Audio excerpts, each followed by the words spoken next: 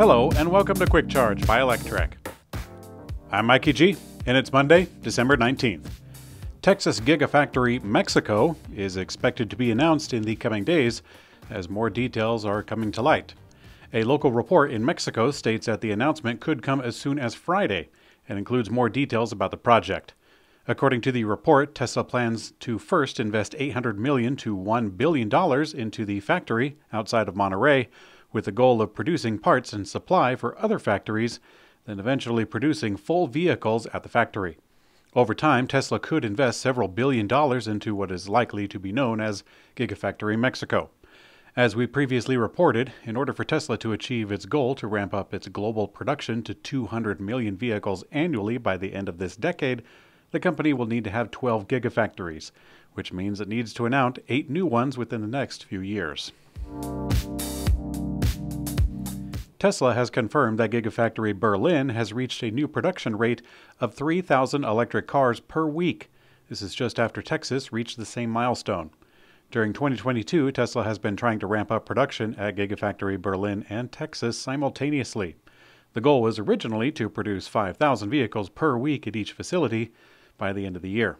But it looks like they had to settle for 3,000, which is still to be noted far more than many other EV makers at the moment. If maintained, a production rate of 3,000 vehicles per week would result in an annual rate of 150,000 vehicles. Tesla Gigafactory Berlin is currently only producing the Model Y at the moment. Once it reaches a vehicle capacity of 5,000 per week, the automaker is expected to start adding new models to the production schedule.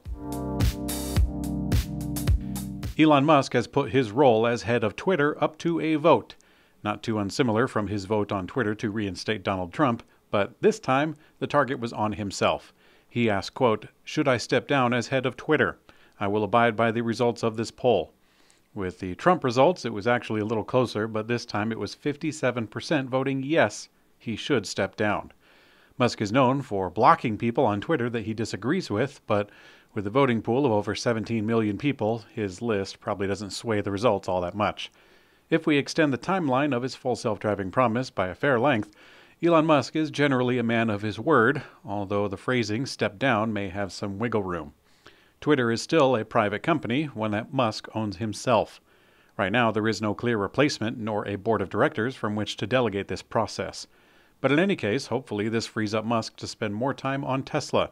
There has been clamoring from several investors and investor groups that have been requesting exactly that. Tesla announced that it has completed over 500,000 solar panel and solar roof installations to date. Despite some supply issues in the solar industry earlier this year, Tesla has achieved a record quarter in the U.S. residential solar market. Today, they reached a milestone, which is roughly 4 gigawatts of solar capacity deployed. Lately, Tesla has also been increasingly relying on third-party installers to deploy its home energy products. Tesla is gradually becoming more of a supplier with its global ownings in the home energy ecosystem through products like Powerwall, in addition to the solar products. Speaking of that, Electrek takes a look at one of the most impressive residential Tesla builds to date. A single home with 11,000 square foot Tesla solar roof, 5 Powerwalls, and 3 Tesla inverters. The project is in Katy, Texas, and the builder is William David Holmes, who spared no expense with the green energy plant, or home. Based on the $35 to $50 square foot estimate and the 11,000 square foot project, we can estimate between $385,000 to $550,000 for solar alone.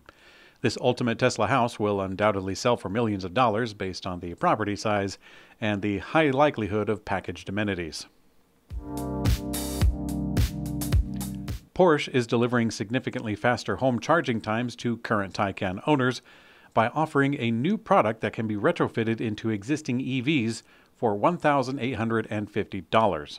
Porsche says that the onboard charger can cut the 0 to 100% 19.2 kilowatt charging times to 4.8 hours for performance battery-equipped Taycans compared to the 9.5 hours with the previous charger. EVs equipped with the performance battery will be able to charge from 0 to 100 in 5.3 hours compared to 10.5. Aside from charging performance, the vehicle remains the same, so the specs don't change for 0 to 60 or acceleration or anything like that. Similar to Ford, General Motors is rolling out a charging network that hinges on their dealer network.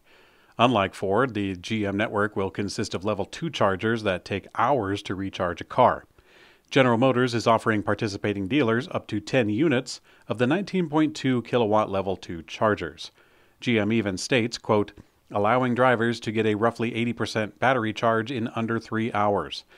Now, even if that charge speed is entirely unreasonable for road tripping, General Motors seems to be incentivizing dealers to join in by corralling customers to waste time at their locations.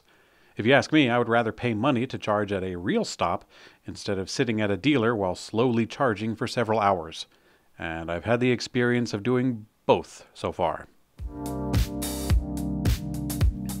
Mazda has been falling behind in the EV race, but a new patent from the automaker suggests that an electric Mazda 3 could be in the works with a similar sedan-like body structure. Perhaps more importantly, the patent also reveals a large enough battery pack to actually provide driving range. Mazda's current compliance EV, the MX-30, only has 100 miles of range, which is simply not competitive right now. But the new patent uncovered by Drive shows an EV with a variable motor placement and a thin but healthy-sized battery. Although they detailed no exact specifications, the body structure looks like it could be an electric version of a replacement for a Mazda 3. The patent itself is made for the purpose of body structure, but it doesn't necessarily mean that this electric vehicle will be built. However, I remain hopeful that the Japanese car market can turn it all around, and I look for hope in even the smallest places. Okay, it is opinion time, or I suppose announcement time. Expect shorter quick charge episodes as we approach December 25th. This holiday week, I'll be traveling a little bit for Christmas. Sometimes when the holiday falls on the weekend, it almost gets run over by regular responsibilities, and other times it seems to consume the whole week. This year, I'm expecting the latter. I anticipate that news will be in short supply on account of the holiday, and I'll stand ready to make shorter episodes of Quick Charge as a result.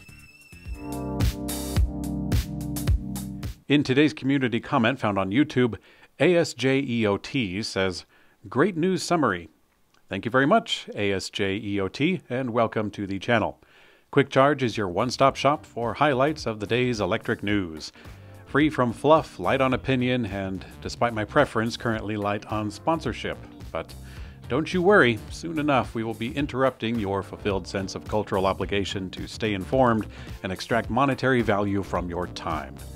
Thanks for watching Quick Charge by Electrek. I'm Mikey G, and I hope you have a great day.